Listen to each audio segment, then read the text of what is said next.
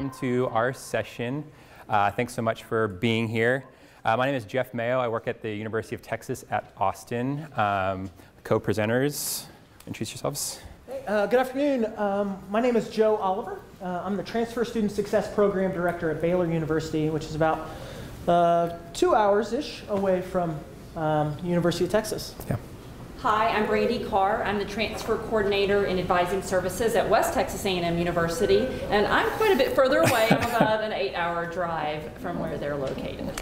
Yeah, so not quite as far as you can get in Texas. You can get about a 20-hour drive across our state, but still colleagues across the state. So, but we're really excited to talk to y'all today.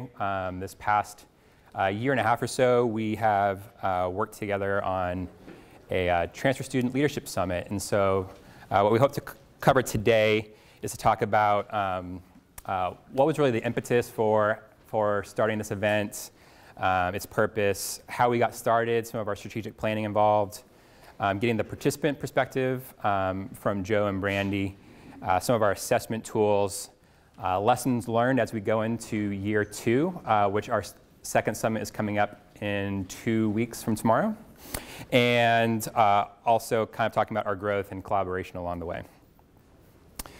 So why an event for students?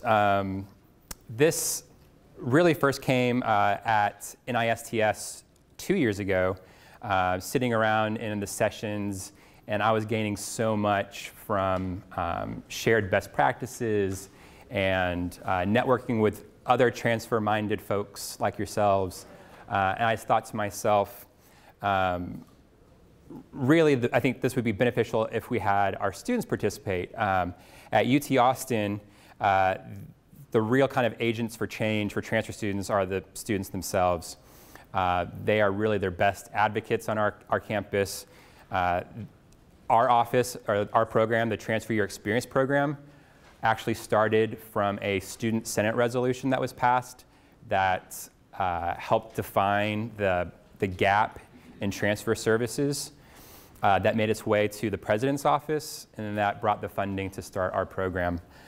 So our students really have been a huge player on our campus for transfer support. And then looking for the purpose of the event and thinking through for students was really to amplify the student voice. Our students, like your students, I'm sure, have their own voices, and they don't need me to give them a voice. But whatever I could do to help amplify their voices is what we wanted to do. Spread ideas and initiatives to new campuses, so similar to NISTS, where you can learn about a program that you've never heard of before, bring it back to your campus, or maybe it's something that you're already doing, but there's a little tweak you can make to improve that service. That's the idea behind there. Build a proud and informed statewide peer network. This gets into a little bit more we'll talk about later, but helping build strength in the identity of being a transfer student, so being very straightforward in labeling the event for transfer students, and that it's something that they should have pride in and that they should build their strength from, is something that was important to us to build their confidence around a transfer identity. And then experience a professional and supportive conference environment. So I think NISTS, as another example, is a very welcoming environment, even for new professionals, to present their ideas, to put together a call for proposals. And I think we could all agree that if we had some of those experiences as undergraduates, it might make that even that experience more valuable once you become a professional. And so the idea was to create, regardless of the content, regardless if we're talking about transfer student issues or not, to give them that professional conference experience was important. And these are 4 objectives that, as we'll get into some of the talking about planning and strategic project management later, these are 4 of the objectives that we started with and that we want to stick true to. And so it's something that we try to revisit as we look to plan and grow the event. So for strategic planning, this was something that, as a graduate student, I picked up a document and some tips when I worked for our planning office on campus. And these are, by no means am I a project management expert, and I'm sure there's people in this room who have their PMP certificates or whatnot, and, but these are just some tools that I use in my planning that helped me along the way. Doing a lot of the work up front made it much easier once things started moving, and also thinking through my goals and my objectives, and always using those to inform what we were doing made things much easier down the road. So some of the first steps were benchmarking and scanning. So by that, I started by talking to our students. So what would the students want to get at an event that would be built around transfer students and connecting with their peers? And so a desire to meet other students was a huge thing for them, to talk about the transfer experience, to see if students at other schools experienced the same challenges. If so, how did they overcome them? Or were there things that were unique to UT Austin that we needed to work on as well? Recognition of transfer as a unique experience. I know on our campus, we can do a much better job of acknowledging our transfer students' presence, let alone their excellence. And so by creating a interinstitutional event where we could recognize transfer students was important to them. And then talking about a diversity of leadership roles. So as I had mentioned, our program was pretty new at this point. Transfer student leadership was kind of a new concept to our campus, and they wanted to learn more about what do transfer student leaders look like and what are their roles on other campuses across Texas. So then our office started to look at what is already being done. I'll fast forward to the answer, not a lot in this realm. Tau Sigma does have a leadership conference that's tied with the work that those chapters do. But the idea of this was to look beyond those roles and a diversity from transfer housing to admissions ambassadors to student government. So when looking at that, we didn't really find a lot going on. We did find, when we were looking at Texas in particular, our state's higher education coordinating board had brought together university presidents and provosts to talk about transfer student challenges and some of the sticking points during the transfer. But presidents and provosts aren't exactly the front line to our student issues. And so in many of those cases, our student leaders are that front line. Our mentors, our ambassadors, our student leadership. And so it was important for us to, it was important enough for presidents and provosts to come together. It was important enough to bring our students together. So, and then we started to look at, for scanning, for an external and internal review to see if we're meeting our needs. So for the external environment, it was, are there enough schools in Texas to do something like this? Do enough schools have folks that we could reach out to help organize the event? Internally, is our campus equipped to host this event? Who on our campus will we bring in? Who works with transfer students? We all come from different areas. I know there's representations here from student affairs, from academic affairs, from libraries, from faculty members. So there's a lot of folks that you have to keep in mind when you're trying to think of who's currently working with transfer students on campuses. So the next two slides, I'll talk a little bit more about the project management side of the strategic planning. So, and you have a handout that I provided, and if you didn't get one, I think we have some still in the back, but it talks about most of the pieces on this first slide. So on the planning end of things, these are just really great tools that I found when trying to put together an event to really help you stick to your purpose. So the first one I want to discuss, I won't talk about each of these points in depth, but first is goals and success indicators.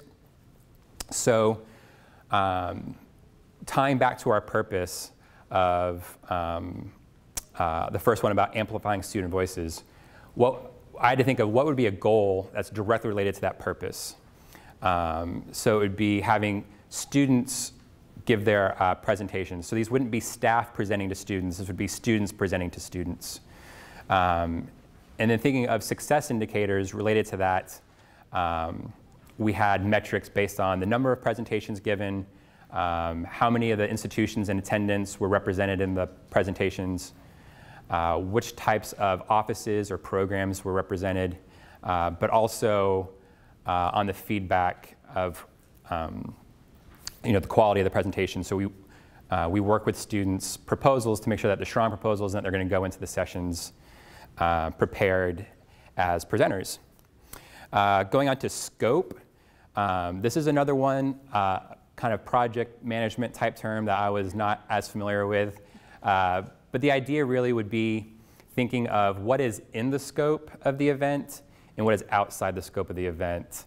And actually defining the things that were outside the scope actually ended up being more helpful to me than defining what was inbounds for this event.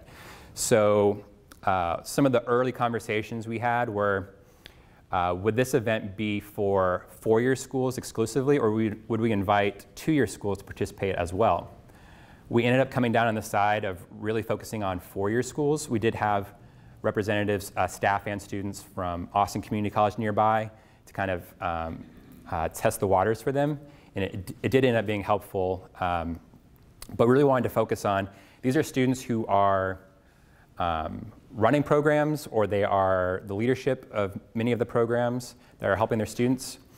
And that was the purpose of the event, was to have those students present and inform each other on best practices and sharing information. So that's one example. Another one for in scope or out of scope was, so if all these students are going to be coming from across Texas, most, if not all, we're going to bring staff or faculty with them. So should we have a track for staff?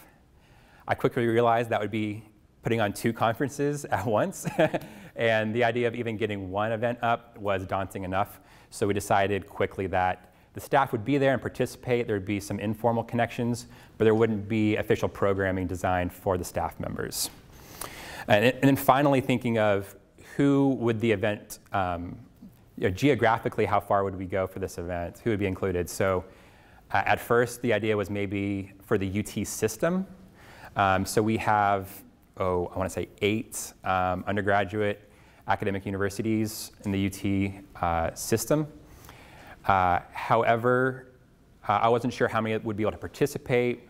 UT El Paso is a 10-hour drive at least away, and a lot of other campuses aren't terribly close to Austin. And so if we were going to expand all the way across the state, we thought we'd open it up to schools across Texas. So that's how we kind of ended up on that. But these were all questions that I was really glad that we answered early on, instead of putting up registration and having to think about that after the fact that people were already registering for the event. Some of these pieces I don't believe are included on the handout. However, they're really great to consider early on as well. So thinking through a timeline, when I returned from NISTS 2 years ago, it was still pretty early on. I came back, I was motivated.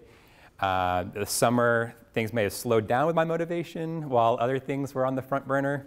So really, we started talking about this again at the beginning of the fall semester. So that gave me about a semester and a half really to think through where do I need to be by October, November, December, leading up to our event that was held at the end of March. It was March 31st to April 1st of last year. And making sure that I had important benchmarks that really need to be hit by certain dates, smaller benchmarks along the way to help motivate me. I'm very much motivated by checking off boxes, and so having as many sub-points along the way that I could check the box off was really helpful for me. And then another point on this slide I wanted to touch on is sustainability and maintenance. So by planning events, especially when we're inviting other folks on campus, what would be sustainable for the next year? So what would all this effort, would it be replicable isn't the word, but would it be able to be used the following year? And so those were some of the conversations. We've talked about perhaps the event moving to different campuses in Texas, but the amount of work our program put into it, it just didn't make sense to move it from year to year. Maybe you plan it for 2 years or 3 years on a certain campus, and then it can move, because you want to get the most mileage out of all that effort you're putting into hosting it at your campus. And so then building interinstitutional partnerships. To be honest, I hadn't quite thought this through until we were going through this document of, there are hundreds of four-year schools in Texas, and so, and how to identify who, not everyone has something that's as easily labeled as a transfer year experience program like our office. And to be honest, if you even Google University of Texas at Austin transfer, we're not on the first page on the Google results, because it's transfer admissions, it's transfer for graduate school, all these different things pop up. So it's not as simple as just putting in Baylor transfer and Joe's picture popped up, although they're really missing out there, they should do that. But it was thinking through, how could I reach out to folks? So first it was just the people I did know. Actually, a colleague of mine that Joe had met before I had started my position shared his information with me. So he was one of the first people I could reach out to. But I also reached out to other folks in the Austin area, folks I had worked with at University of Texas at San Antonio prior to this, just to get an idea of this. Is this something you'd be interested in? How many students would you think you would want to bring? And then when those minimum resources were depleted, I reached out through the Association for the Study of Transfer Students. We may have received an email about a week ago saying, do not reach out to this list for your own mail serve.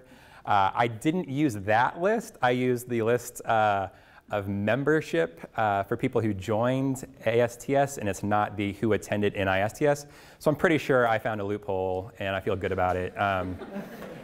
But even then, that list did not include the institution. It had name and email address. So for the hundreds and hundreds of members of ASTS, I had a student worker Google email address, I guess suffixes, so that I don't know what stsu.edu is, and so we had to Google what some of these email addresses were to see who's in Texas. So it took a little creativity, and I think that's something we learned along the way, is you have to be creative sometimes to make this work. But that actually gave me a good list of 50 schools to work with that had academic advisors, it had faculty, it had transfer staff, it had housing staff, really people from across the board that work with transfer students in some way. So that was super helpful. Planning out our first communication, we really just sent out a feeler. It was a terribly long email, but it basically asked, is this something you'd be interested in? What types of things do you think your students might want to present on? And then talking about maybe some logistical things of, could you make it to Austin, and what time of year would be good for you?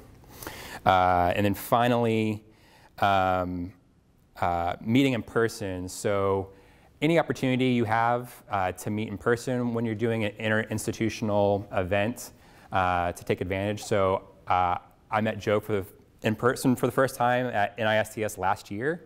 It was about 2 months before the event.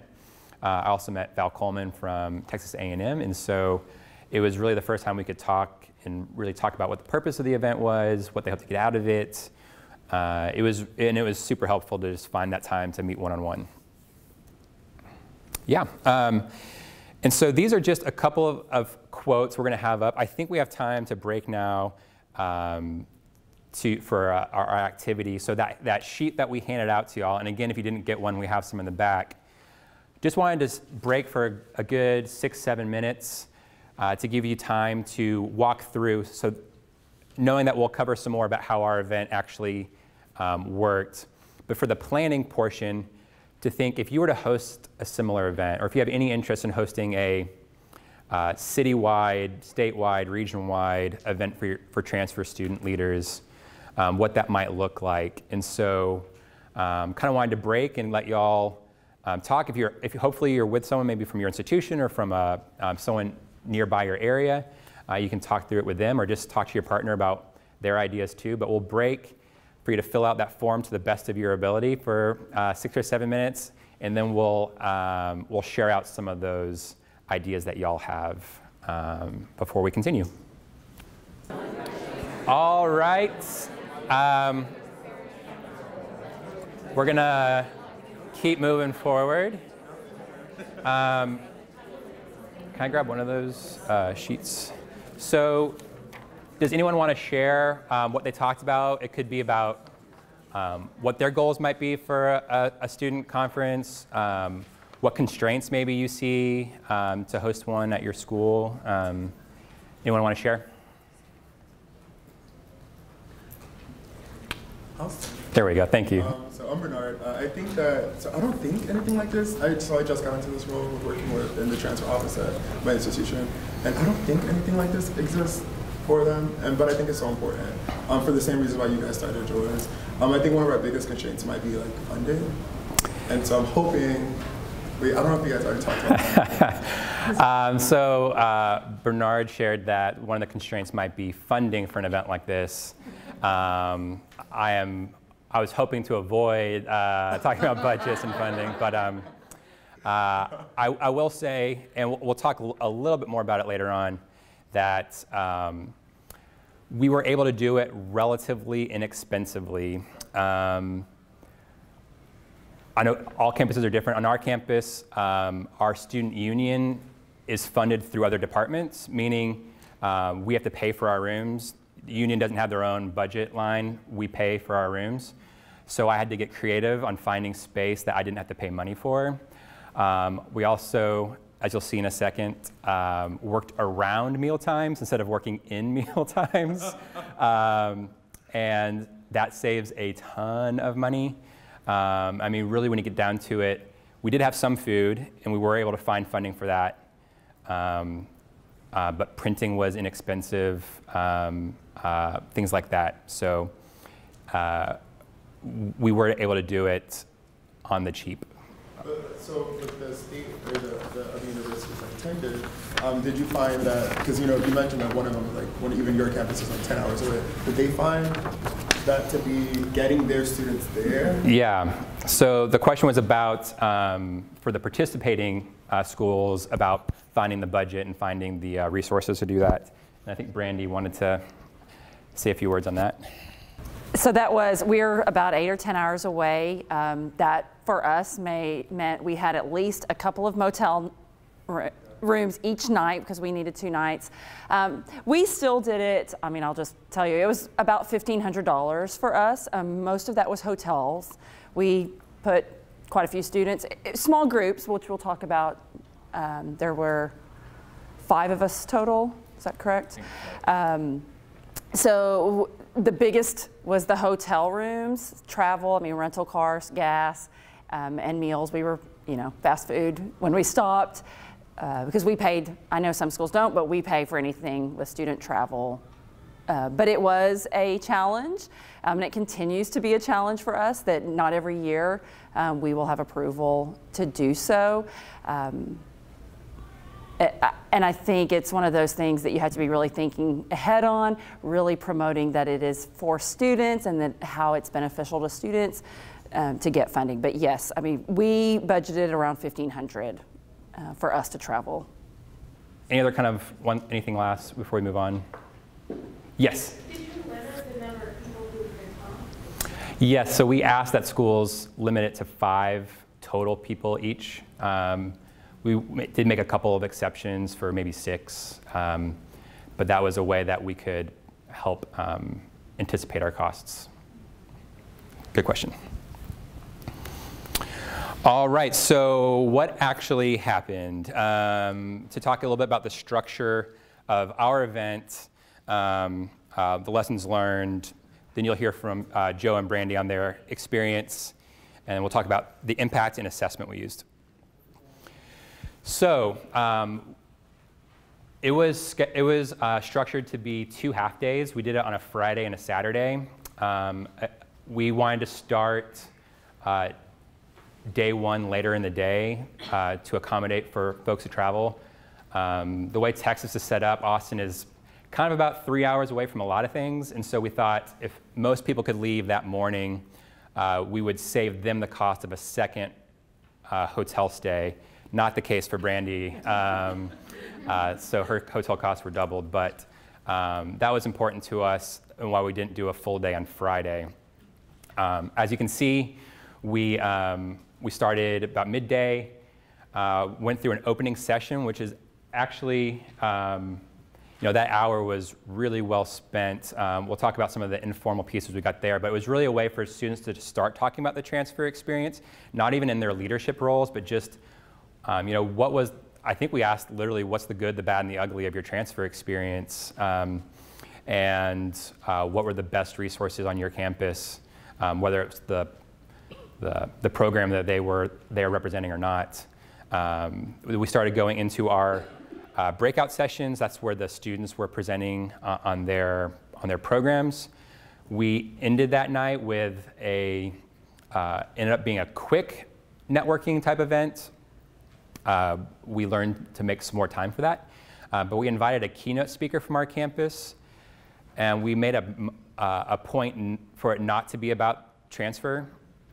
We wanted it to be something that they could take back feeling empowered and feeling motivated. So we brought in Dr. Michael Starbird, who's from our math department. He has written a book, or co-written a book called 5 Elements of Effective Thinking. And it has some really great points. He's a very dynamic speaker. He's won all of our institutional and system-wide teaching awards, a great guy. Especially great that he would come out after 5 o'clock on a Friday for no real fee involved there. So we were happy to have that. But we ended that day, as you can see, before dinner to avoid those costs. Day 2 really started off simple with breakfast, and then 2 sessions, and then the closing session. So the closing, we took information from our first session where they talked about their experience and brought it back together. We also had some folks come up and talk about their experience, and we ended it with an assessment that the students walked away with a tangible plan when they got back to their campus, which I thought was a really great idea that I think was shared by Dr. Smith from UT Arlington, where he had used this before, and that not only is it a reflection piece, but it takes it one step further, and it's when I come to campus, what do I want to accomplish? Who do I need to contact immediately to start making that happen? Who else am I going to bring on as resources and advocates for this change? And then setting some early benchmarks on, if I want to get this done, when do I need to hit certain points? So it was a really fun document that the students could walk away with having already thought through, because everyone knows when you get back you're motivated, but if you don't have a plan, it could just sit on your desk for a while, which happened to me that one summer, yeah. So when the event finally did arrive, we had some great positives. The students actually showed up. We had about 50 students from 10 institutions come to that event. And if you're like me, anytime you host anything, you don't think people will actually show up. That was one of the concerns, too, with not charging a registration fee, is that if there was no registration fee, I just felt like, oh, I'll sign up, maybe I'll go, maybe I won't. I'm not committed to it. But they did. Pretty much everyone who showed up. We didn't have any schools completely not show up. We had 1 or 2 people maybe for personal reasons. Meeting colleagues, that was kind of an unanticipated consequence, was getting to meet other transfer-minded folks similar to NISTS, people who think about these things as often as you do. Sometimes on your campus, maybe you're the only one who thinks about it for 40 to 40 plus hours a week. And so it was really nice to talk to them about that experience too. Seeing the connections form across institutions was extremely rewarding. and then sparking the creativity. Before day one was over, the students from my campus were coming up to me saying, we have to do this, look what Baylor's doing, we have to do this, look what Houston Baptist is doing.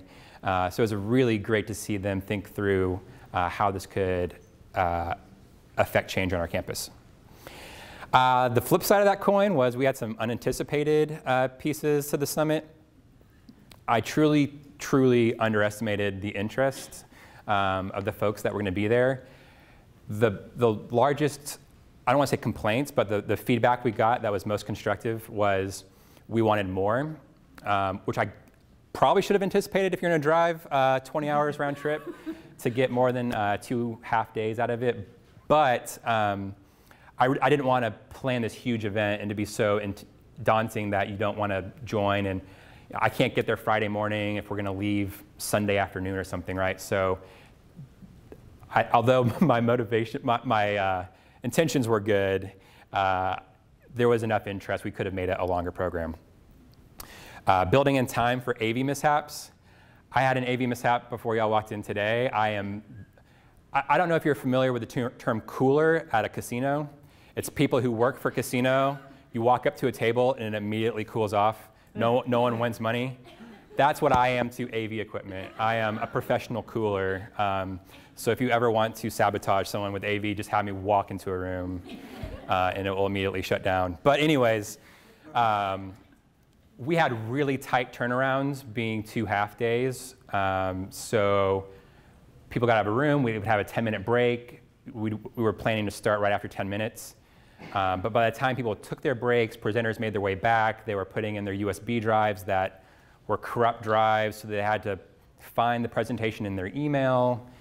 And then that was formatted differently than they intended. And then it's just all sorts of things can go wrong. So plan time for AV mishaps. And then more structure for staff time. So again, it was great to meet Brandy and Joe. I don't feel like I talked to them too much over those 2 days, but not a whole separate event for staff, not their own presentations is, I think, what will be best for us. But when students have their networking time, when students have meals moving forward, that's times we can bring staff together to really connect. And then now I'm going to hand it over to Joe to talk about his experience as a participant in helping his students. If you're anything like me, you want to know, okay, what did this look like? How did students respond? How did you find the students that you're interested in bringing to this event? And why would they be interested in presenting? You know, those kind of questions come up. And so first, let me tell you, the feedback that we got was tremendous. A few of the quotes that you saw earlier were from some Baylor students. And one wanted to change career paths because of the impact that working with transfer student leaders has made, and then the fact that she's able to see the world of student development and higher education and what that could look like for her. Another student just got a ton out of creating the proposal and presenting in front of peers and that kind of thing. So.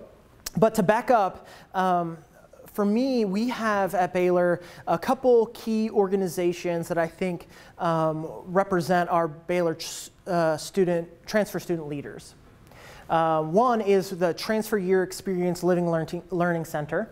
So it's a home of transfer students who live on campus, about 200 students, and it's intentionally programmed by transfer students. And we have a student like a leadership council that does all the planning for that. And so that, to me, was an immediate, oh, I need to pull from that group, right?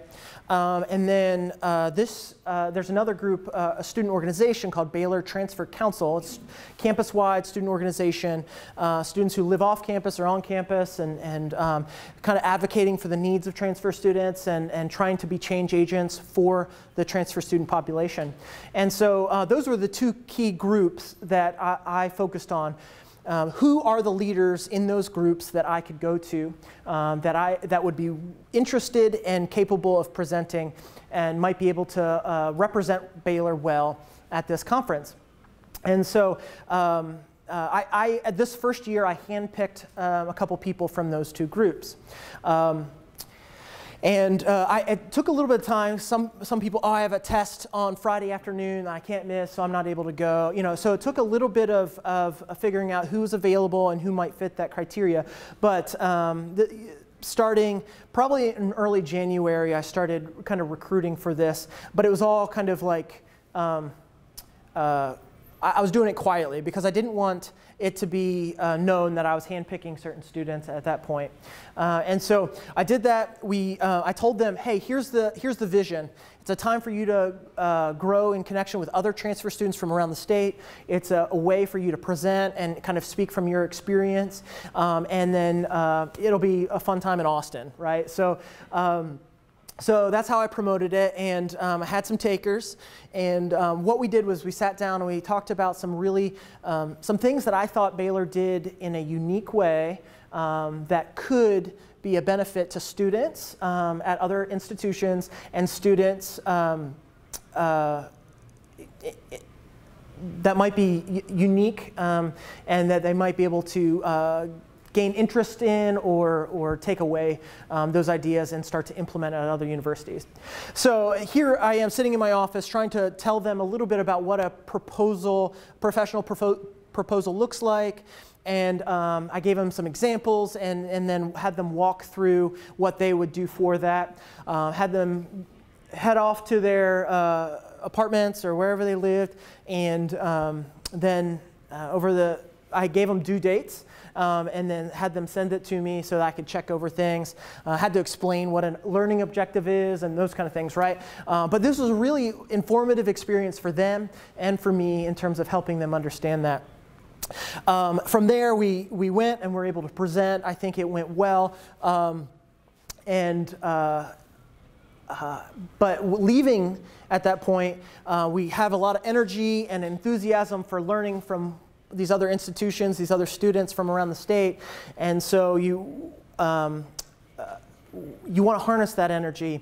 And so I scheduled a meeting, a dinner. I took the students out to dinner, and we had a discussion about what are some things that we want to implement right away and what are some things that we want to do down the road. And so we immediately came up with a few action items. Some things we were able to put in place right away, just a few simple low-hanging fruit kind of things. And then another piece was to implement a Baylor ambassador program is one of the things that we're currently working on and hopefully starting up next fall based off of the conference and the excitement that students got from hearing from their peers. So that is where we were. One of the things I want to say, though, is now that this is becoming perhaps institutionalized a bit, I have changed my methodology in terms of how I'm picking my students. And so I've contacted multiple staff at Baylor to have them nominate students. And one of them decided to do in order to nominate the students, they decided to do an application process. And so they said, hey, Baylor Transfer Council, if you're interested in this, why don't you apply and tell us why you're interested in going. And then the student leaders from that organization were able to pick who they want to send this year. On the other end, the other thing that the criteria that I looked for was making sure that they were not graduating, right? This event is this month. It's in February. Last year was in March. And I didn't want them coming to this event and then graduating in 2 months and heading off. And so my model now is every student that is going to return for at least 1 year. And my returners, my students who have gone to the summit in the past must present in order to go again. It's kind of a rule of thumb that I tend to have for conferences that I go to, is if I've been there once, I should probably at least submit a proposal to try to present the second year, right? And so that's the kind of model I've taken for my students. And I think it's reaping some great rewards in students who are really excited about being involved with it. So I'm going to talk about how my experience was a little bit different than Joe's. I actually have a group of transfer ambassadors that I oversee. So selecting students for me was kind of obvious that for that first year we were going to have those students. It actually worked out great. I have 6 of them. 2 weren't able to attend, so we had 5 of us going. It worked out really well. So those transfer ambassadors are kind of the voice and the face of transfer students on our campus, pretty diverse. They represent lots of different students. They are leaders on our campus. So especially for that first year, that was pretty obvious that we would select those students to go. So we talked about it. We have weekly meetings. We had a conversation about it. They were super excited. 2 of the 4 students I have had never hardly been anywhere in Texas. One is from New York, and one is actually an international student. They had never been south of the Texas Panhandle, and so it was really exciting. So that made for a very interesting trip, drive through Texas as well. But they were very excited to get to go and have conversations about things that were happening at other institutions, whether it be this big giant institution, a private institution, all across the state. Are they having the same challenges and opportunities we face? So that's how we identified the students. I did not require last year them to submit a proposal. I said, hey, are any of y'all interested in it? A couple of them were. They were like, yeah, this will be a great experience. I want to do this. So how we handled that was I said, okay, we talked and we chatted about potentially some topics, and they kind of wrote it, and we looked over it, made some edits, and they submitted. For this year, my requirement was if you're going, you're at least submitting a proposal, even if it's as a group. Again, just to get that experience. These are upper class students. They're going to grad school. They're going to get jobs soon. It's great experience for them to get that speaking ability and work on that. During the days, my group was super excited. They were so excited to be there, so excited to learn more. The first day we went to eat afterwards, they couldn't stop talking about it. They were so excited to really know that they were not the only ones who were really excited to be transfer students, were really proud to be transfer students, but that some of the challenges they faced, students at UT, which is 5 times as big as we are facing those same challenges. So that was really exciting to get to meet a lot of people through day 2. And again, we had an 8-9 hour drive home. We talked the entire way home about ideas and things we could do. I mean, I don't think they stopped talking for the entire drive home because they were so excited and so motivated to get back. And they said, hey, can we schedule a meeting with the president? Can we schedule a meeting with the vice president to really talk through these ideas? And so that was great. We had the handouts provided. We have a meeting every other week. We were able to come back, sit down. Their homework before the meeting was write your ideas down on that. I think it was a green sheet of paper. And then we're going to take those and really work through what y'all want to accomplish over this next year. So kind of talk a little bit about our assessment. Informally, we had some interesting ways to assess what was going on. So as I mentioned during the opening session, students were talking about just their transfer student experience in general, the good, the bad, the ugly, best resources. So they had these big pieces of butcher paper out on the table, and they marked down what were advantages of being a transfer student, disadvantages of being a transfer student, and then support. And then we had them go around with these stickers and mark what were the most, what pieces resonated with your experience the most at the other different tables. What was the most salient issue to you as a transfer student? So at the end, you can see some of those have 3, 4, 5 stickers next to them. You can see these were our top common unifying experiences as transfer students, and we shared those at the end of at the closing session. We shared, here are your top 3 advantages to being a transfer student, disadvantages, and top 3 support systems. We had 2 forms of formal assessment. One is for the presentations. These are the questions that we asked. The top 2 questions We shared with all the different staff members who were in attendance so they could learn about what their students got out of the sessions. And then those last 2 questions we only shared with the presenters, actually only the lead presenter, and they could decide to share with their other presenters because it was for their own growth as professionals and as presenters. And so we left the questions pretty broad so they could speak directly to the student's speaking style or the visual aids they use or the content, just so we weren't asking 100 questions, just what's the best, and then how could it improve. At the very end, we had, during our closing session, we had a more formal evaluation. We did all of that while they were there, just knowing that once you leave campus, you're less likely to complete the assessment. And then again, you can see for some of the questions, I would tally together answers. I shared answers to all the questions with all the staff in attendance. Again, as the host, I didn't want to just have this information for myself, but to share it with all the schools that were in attendance. Bringing the summit home, we were really excited about all the different ways our students were excited and wanted to bring things back to campus. The example I'll give you is that we had casually thought of the idea of transfer student housing in our office, but hadn't really thought too much about it. But after the Baylor presentation on their Living Learning Center, we started to make moves this past summer to start a Living Learning transfer community at UT, and we're going to offer that this next fall. So over the summer, I had a couple conversations with Joe on the phone, through email, just to learn about what are their goals and purposes.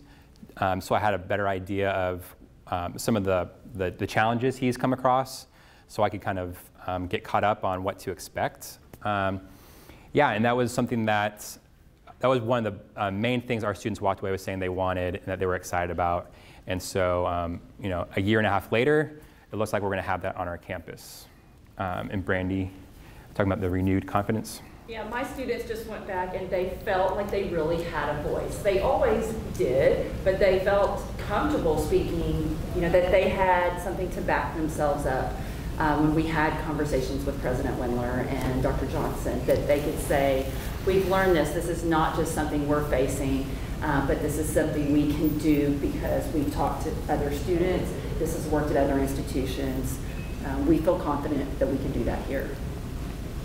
And Joe? And as mentioned earlier, we took away the idea of the ambassador program. We made some headway with it, with admissions, working with admissions to do that. And then the key person, key stakeholder in admissions changed positions at Baylor. And so then we kind of got back to square one. So I'm still working on that. But that was probably the one key, tangible, large picture thing that we started moving forward with. Great. So planning for year 2, where the planning pretty much happened in our office for year 1. Reached out, and we have about 5 or 6. Joe and Brandy are both on a planning committee. So Brandy took the lead in all of our our call for proposals, and Joe is helping out with a networking event. We expanded it to be about a day and a half. We are including meals this time around, which was a big ask. Funding. I reached out to our state higher ed coordinating board. I just wrote a cold email to someone I had met for 5 minutes once, and they passed it along to someone. We haven't secured funding yet. It might just be we're starting really far in advance for year 3. But it sounds like it could be promising. We also want to look at maybe some privately funded groups that are interested in higher education achievement in Texas that might have some funds for this. Again, really for 50, 60 people, it's not a ton of money. But if we were to find even more support, that could certainly go to help people with hotel costs and travel costs. And so not only is it, would it help for hosting, but for attending the conference as well. We also changed the date. We moved it up. We had that problem of, for my students, we had a lot of seniors in attendance, and they only had a month to get their ideas to the next group or to implement. And so I really wanted to move it up. The only problem is in Austin, Texas, the entire month of March is dedicated to South by Southwest, music, film, EDU, interactive, etc. So you cannot book a hotel room within a 200-mile radius, it feels like. And so we had to either move it up all the way to February or keep it at the end of March. And so we moved up to the end of February. Comes with its own challenges. Students did not begin submitting proposals until late January, whereas if they did that in still a couple of months, it gives more time to work on those. But it's, we'll see how it goes this year. Hopefully it gives them more time to take that information back and do some more good on their campuses. But that was the motivation, so we'll see. Yeah, and so this was our full group after day one. And we're really excited to have just a really great group of motivated students. And it really had an impact on our campus, like I said, in our programming, adding a living learning community, but also just in our students feeling recognized on campus. It's something that I feel strongly about, that students should have pride in the label of transfer. I was a transfer student myself. I think it shows hard work and resilience. And I think whenever I hear people say, should we have labeled that transfer or something? Are students going to show up? Do they think of themselves as transfer? I'm kind of tired of that question, and I really want to help build strength in that label and give them something that they have pride in. And so that's why transfer is certainly the first word in our event, because that's a huge part of what we're trying to accomplish. I know we're kind of at the end of the time, but does anyone have any questions? Yes? I just have a question about the age range of people that didn't participate. It looks like you're mostly traditional students, or people that get 18 to 27. Yeah, I would say that most of the folks who attended would fall in the 18 to 27 range. I know on our campus, this past year, there's been an effort on having more involvement for students 25 and up. And so we hope to have more representation there. Yeah. And I can speak from my group. My group is not necessarily traditional, all traditional age. It happened to be the ones who were able to attend that at that point but in general, I mean, some years I would have been able to take somebody quite a bit older. Yes. So you haven't considered expanding the number of attendees? Expanding the number of attendees. Like you said, you keep it at 50. Yeah, so I think we would expand if we could find some funding. I also it's really complicated with my department. We can't take in we can't charge fees for events. And so any funding is either going to have to come from externally, or we just scrap it together from different parts of our academic unit. If you did expand it, would you have interest? Oh, is there enough interest? Yeah, I mean, I'm asking. Yeah. I will say that we have some new schools attending this year. Some aren't able to return. I think that we could probably keep growing it, and I feel like half the battle is finding the staff contacts to invite the students. But I think there's areas to grow, yeah. Yes, I think last question. How much was all this? So you keep talking about funding, we have $1,500 for the hotel, but total cost? Yeah, so so for this year, I don't know exactly how, it's almost going to come out to, it's barely going to be more than last year, and we're adding 2.5 meals. It's going to be under $2,000 still. Last year was, I had budgeted closer to $1,300 with no meals. It ended up being a little closer to $1,500 because I didn't ask for table linens early enough, and that was a $250 charge. But yeah, so yeah, but I think you could honestly do it depending on how you're structured. You could do it for 50 people for $1,000. All right, if you have any other questions, I'm sorry we kind of ran out of time. We can stick around to help answer those, but thanks so much for participating.